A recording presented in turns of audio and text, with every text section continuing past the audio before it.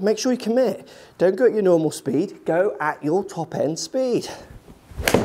When you're at the range, see what happens to your strikes. If you do this and you strike it worse, you're going to find you haven't got a top end and you want to work at it.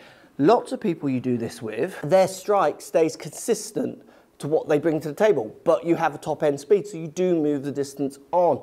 If your strike deteriorates, don't use it, or practice it to get the strike better. If the strike stays the same, and for some people it improves, this is now a simple added weapon you can use when you're out there on the course and you need the certain shot to come out. Turn and stretch with speed, see what happens to your shots. It's a shot I'll use. I reckon every round I'll use this at least once.